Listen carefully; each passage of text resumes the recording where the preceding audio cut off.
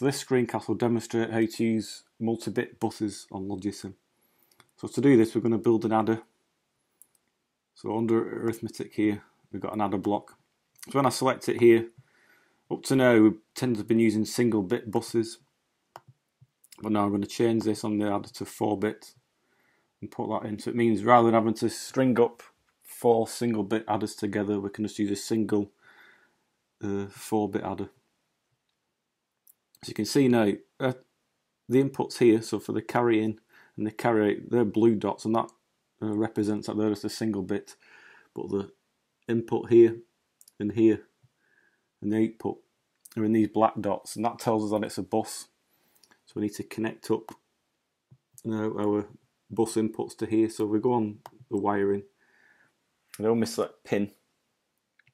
So I'll just face this to the east. So this is going to be an input. And now I need to select data bits 4. So I'm going to put that on here. So you can see now we've got this box with 4 bits inside of it. And I connect that up to one input.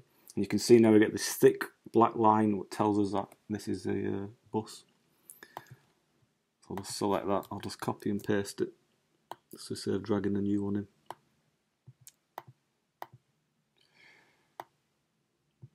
And I'll hook it up to the other input. And then the output, again, on select the pin, but now this is an output. Again, 4 bits. Face this to the west. And connect that up. So now we've got our 4-bit inputs and our 4-bit output. But we still need to connect up the carry in, so that's an input. But this is only, the carry in just a single bit. So I'll face that to the east, put this in.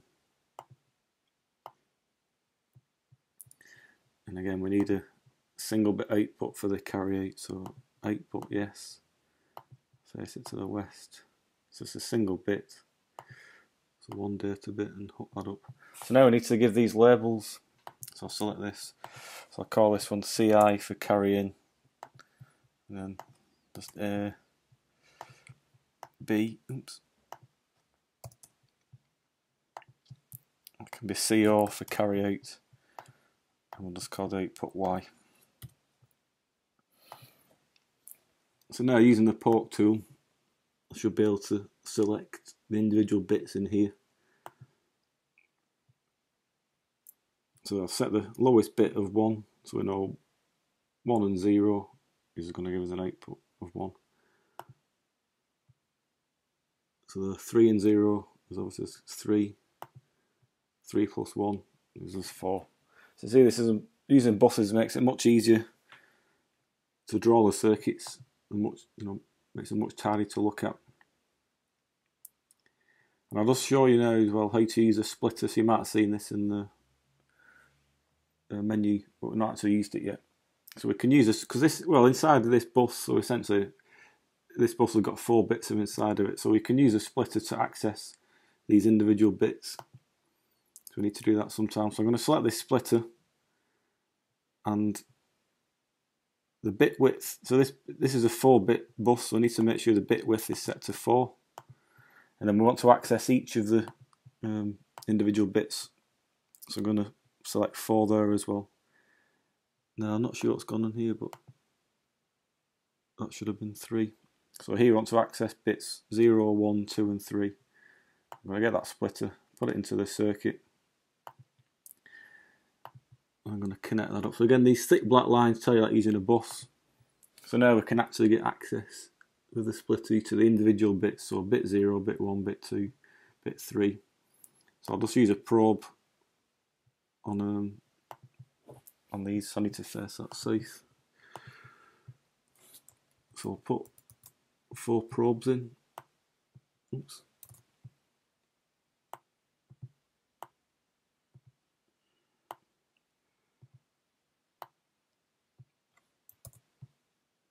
So it's like we do on paper, the least significant bits, so bit 0 is on the right, so I'll hook it up like this. So this should be a 1. Yeah. So this shows how we can use a splitter to access individual bits from the bus. So this is a 4-bit adder circuit.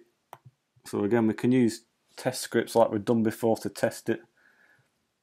So I've got an empty text file ready here. So again, the hash sign is a comment. So I'll do test vector for 4-bit adder.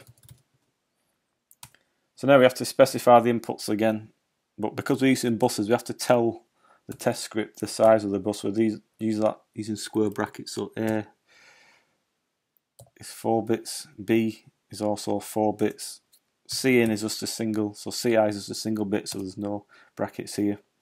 The output Y is also 4 bits, so I need to put that there, and then C out. So this is how you create a test script for buses. Just make sure you specify the bus width. So now we're going to put some, on the next line we can just put some test sums into tests. So I'll just, make it easy, I'll just do 4 zeros plus 3 again, so 0, 0, 1, 1. So if we've got no carry in for that, we know the output is just going to be equal to B. So 0 plus 3 is just 3, and there's no carry.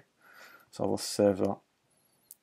Actually, I'll add another one as well, so we can do, if we do 1, 1, 1, 1, and then 0, 0, 0, 1, again, no carrying. So we know now that's going to, when we do this sum, that should all go to 0 and give us a carry out. So I'll save that test script, and back in Logisim Evolution, on the simulate menu, we'll load the test vector. So I'll load that, and we can see we've passed both of these tests.